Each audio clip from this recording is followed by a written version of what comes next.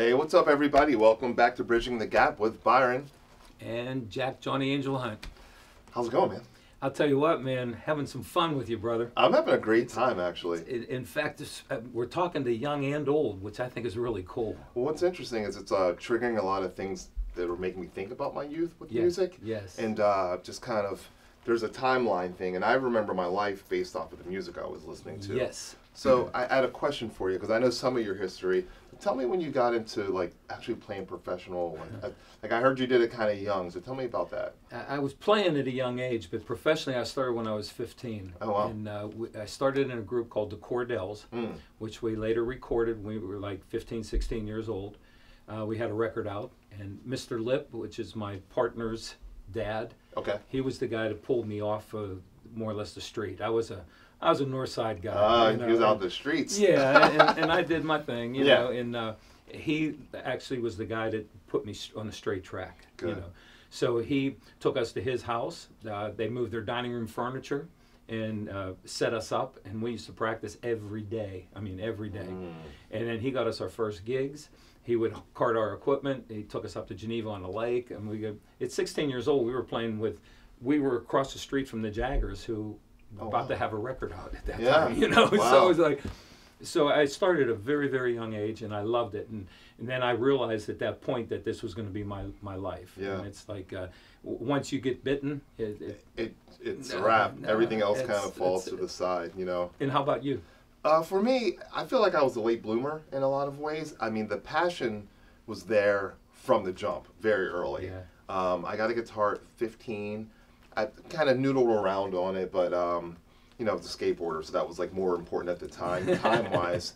And then sometime around like my early 20s, I just, you know, I got my first real guitar at that point that I paid for, and it was like expensive. And it didn't matter if I was in a band, it didn't matter if I was going to be on stage. I knew I was going to be playing music the rest of my life, and I committed to that. So like, if I had a little bit of money, I bought a metronome, or I bought like a harmonica, and I just started collecting instruments, which is why my house looks pretty much like your store now. But it all came from like just that love and passion for music, you know. Absolutely. So what have you been listening to? What do today I was listening to, because I go back. I know you do. I know you tend to go back.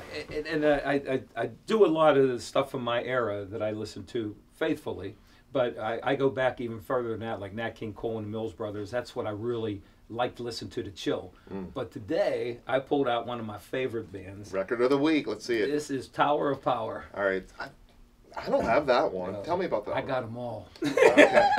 Is that 70s? It looks like 70s art. Yeah, which was great about these guys. This was their second album. This is What Is Hip. And, okay. You know what I mean? Yep. And it's kind of cool because I've seen them from when they first came out, and then I saw them later on, and I just recently saw them about 2 years ago. Okay. And I got to meet one of my heroes, which is Garibaldi, the drummer. He's just a killer drummer, man. It's like, got to spend some time with him, and him and Emilio and some of the cats, you know, so to get to pick their brain, and then I go back and I listen to their music, and it gives you a deeper understanding of it, right? Yeah, absolutely. That's absolutely. crazy. And what you listen to today? I've been jumping around a lot in the last few weeks. A lot of times, you know, people ask me if I'm listening to new stuff. I do listen to a lot of new artists, but I've been going back to things I was listening to in like the 90s. Yes. And that were sort of transitional artists for me. So my record of the week is Bjork Post. The reason why she stands out for me is because I was a super metalhead. So I was listening to all this like heavy stuff, and I was just kind of getting bored with it, especially in the early 90s. It just wasn't hitting the same way. And so I started listening to all like strictly like female artists. I was listening to Sade and Tori Amos, and I got into Bjork through the Sugar Cubes. And there was something that stood out about her music for me that was like, she had a fearlessness that I connected to. So it was almost as powerful as metal, but in a totally different energy. Different venue. And I was trying to like bring that into my playing, because like, yeah, I can like shred around, but then I didn't know how to like speak in a softer tone. And so listening to like records like this really helped me, and also to brought in some electronic elements in my influence of what I was listening to. So just trying to like branch out, because I'm going in the studio in a few weeks. I'm trying to be, you know, as nerdy as possible, but it still shapes my youth. Yes. You know, and that sort of kept me on the path of, you know, got me to where I am today, sitting across from you. So speaking of guys, we have a guest coming up. young guy. I can't wait to. I met him earlier, but I want to chat with him. He's a great talent. It's going to be a good one. That's what I'm hearing. All right. Stay tuned. Jack in the Box. Time once again for Jack in the Box. It's Jack here, and today we're going to talk about the arcade games, especially this arcade game. I'm talking about Ms. Pac-Man. See, back in the day when we wanted to play games, you had to go to the malls, you had to go to an arcade, you had to go to an amusement park to play all these beautiful games. Nowadays, what you do, you can get it on your phone, you can get it on your television, you can get it just about anywhere. But the arcade game was a thing that we did because it was a gathering point. Just like when we go to buy our records. You'd go to a record store to buy records and you'd sit around and play it and talk about it. Same thing with the arcade games. You would talk about high score, who got the high score. And of course, Pac-Man, eating all those little ghosts, it's the ginchiest thing. Oh, that's right, it's ginchy stuff.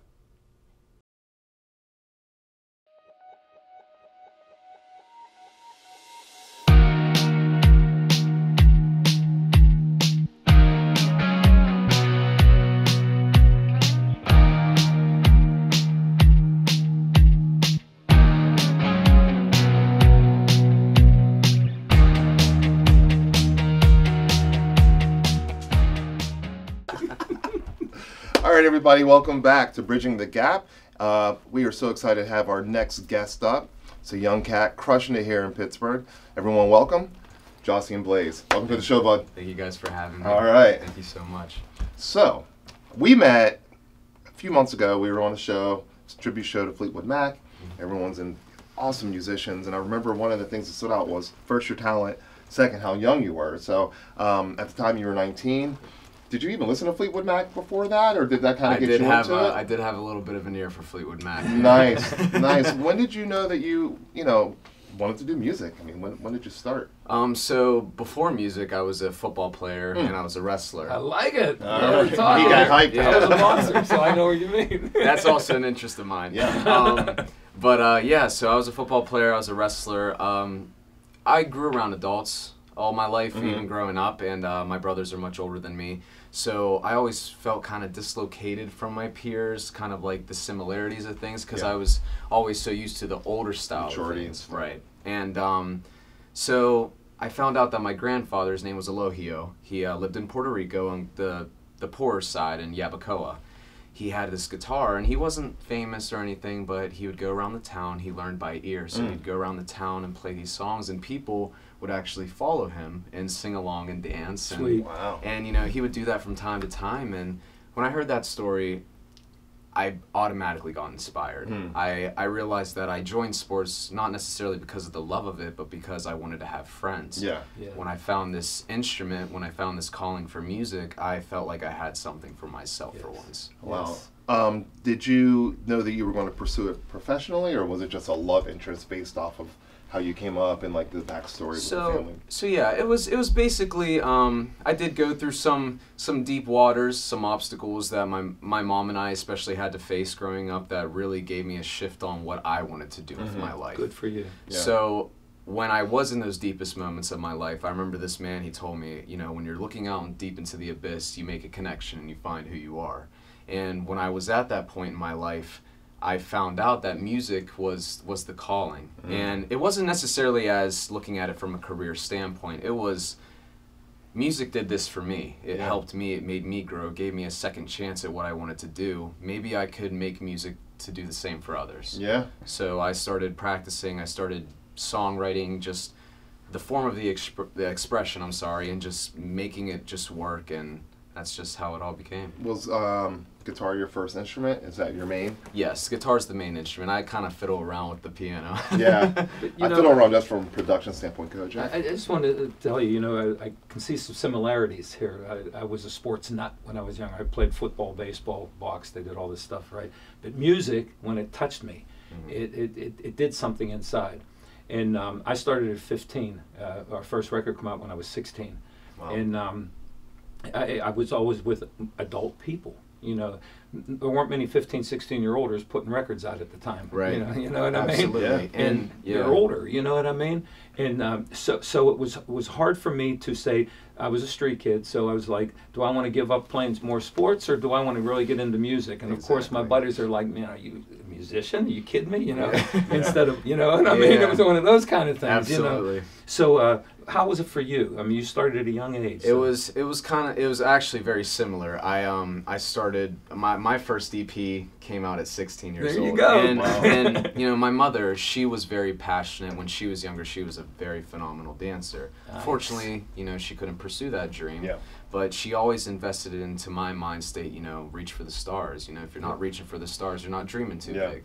And that's why the constant thought of just being a successful artist, not only just doing that, but just doing music in general, the love of it, it really helped me just guide me to where I want to go. So the EP, it's titled Just the Beginning. Nice. And I feel like that was kind of the big picture of, you know, this is just the beginning of something that's going to last a lifetime for me. Well, speaking of the beginnings, I heard a story about a contest that you were involved in. And it seems like you can tell the details, but it seemed like a beginning for a new path with your career. Tell us a little bit about Absolutely. that. So around last April, I would say, I had the opportunity to be on 100.7 Star Pittsburgh Radio. Okay. I was a part of the Bubba Show. Nice. And shout out Bubba and Melanie Taylor. And so basically I told my story of how I got invested with music, and they played my song Most High on rotation. That got a little bit of listeners, and Heather Abram from Pittsburgh Today Live. Good friend. She heard about it, and she spoke about it on Pittsburgh Today Live, a part of KDKA. Nice. And a few months later, I had the opportunity to be in this contest called the Open Act. And basically, you go through these rounds, and people vote for you. And if you become #1 through those rounds, you get to perform at the Hollywood Bowl. Oh, wow. And open up for bigger artists, such as, I believe it was Shawn Mendes and Doja Cat at the time. Huge. And I made it through the second round. I do thank everybody who voted for me. But I was a part of I got interviewed by Heather, and we talked about the Open Act, and a lot of support, a lot of Pittsburgh support. Nice. That's great. So what's next for you? What's the plan? So my plan right now is just working on the content of things. I'm going to start making and writing more music. I'm definitely going to try to push an EP out there and just make a storyline of songs, and hopefully after the EP and gaining more Pittsburgh attention, I want to try to make a full-length album. But when you're writing, let me ask you a question. As a writer and musician, what gets you to the point where you have to express what's in here? Because people always say to me that, oh, I'm a soul guy, right? And they'll say, what is soul? And I say, you can't explain soul to somebody. Right. It's a feeling you get when the music touches you ever so deeply, it becomes part of you. Absolutely. And that's what I think that's what you songwriters do the same thing. Am I right? Yes, absolutely. It's a lot of people ask me like what kind of techniques, what kind of things do I start out with when it comes to songwriting, and I say, man, I let it flow. It's you can't think too hard about it, and you know, music is such a universal language. It's a big form of expression where you're basically expressing yourself into art. So you can't really think too deep. You just have to go off the emotion and the power that you hold with it. And if you make that song, that's the song. Well, I like it because, you know, I got to meet you at the young age. You know, I'm at the winter of my life, you know, so it's like watching you young cats come up and do things, it gives me hope, because for a while there I was afraid music was starting to lose its oomph, you know what I mean? Yeah. And it was such a lull, and it wasn't, I didn't see a lot of original stuff coming out, which I'm seeing now, and that gives me hope for you guys and for future, man. Well, thank you guys so much for having me. Oh, thanks for being on the show. Absolutely. All right, guys, stay tuned. We're going to hit them with some rapid fire questions in 1 moment. Welcome back, and we're gonna hit some rapid fire right now, right? I'm gonna ask you the first question. Something old. Something old. So because of my relationship with the adults and just growing up, the youngest out of the group, I do believe that a lot of people say that I'm an old soul. So I would say that, yeah. I like that. I'm an old soul. Something new. Something new. I'm slowly finding out who I really am when it comes to music. I'm finding my certain style of music and what I want to become through the creation of it. Nice. Something treasured. Something treasured. I have my grandfather's guitar that he played in Puerto Rico. And, there actually, you go. a lot of the songs that I've made have came from that guitar. The magic. Yeah. Wow, and something true. Something true. You know, especially with this career field, one thing that is always set into my mind when it comes to doing new things that may be scary, I always remember this one quote that says, let everything happen to you, beauty and terror, because no feeling is final. Yeah, I like that. Yeah, I love it, man. Oh, man. Thank you for being on the show. Thank you guys for having me. Stick around, guys. Sounds good. We're going to have a quick performance, and we'll be right back. I like it.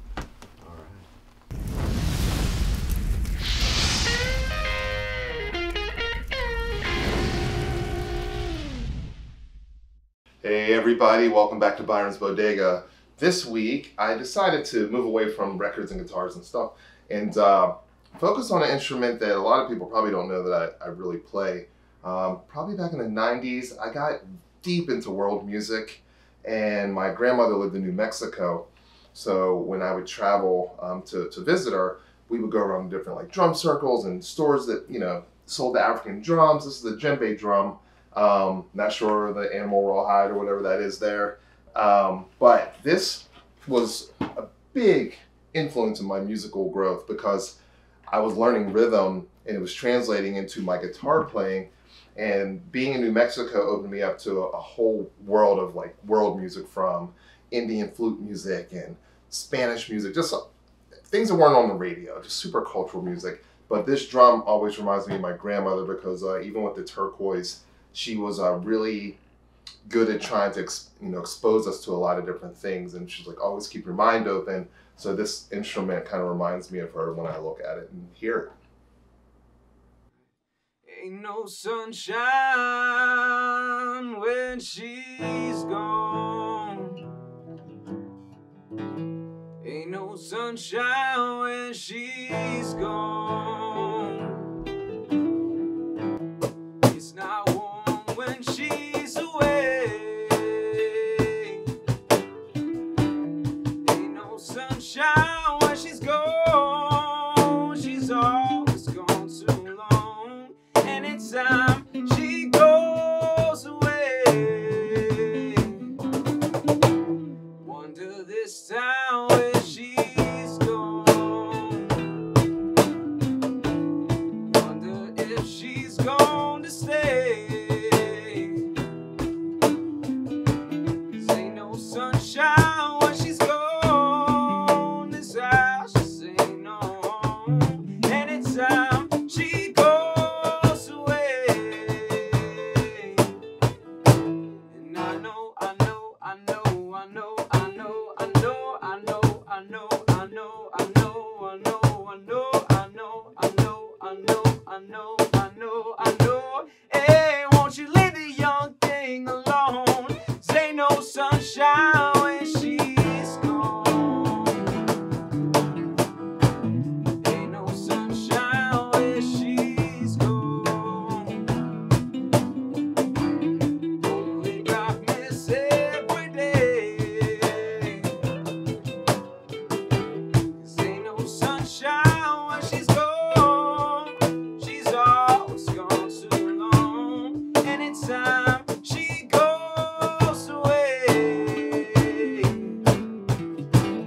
Anytime she goes away.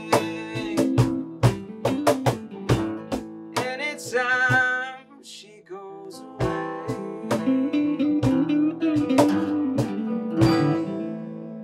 Yeah. Thank you very much. Thank you everybody. guys so much. Jacian Blaze. Stay tuned for the next episode. See you next time. All right.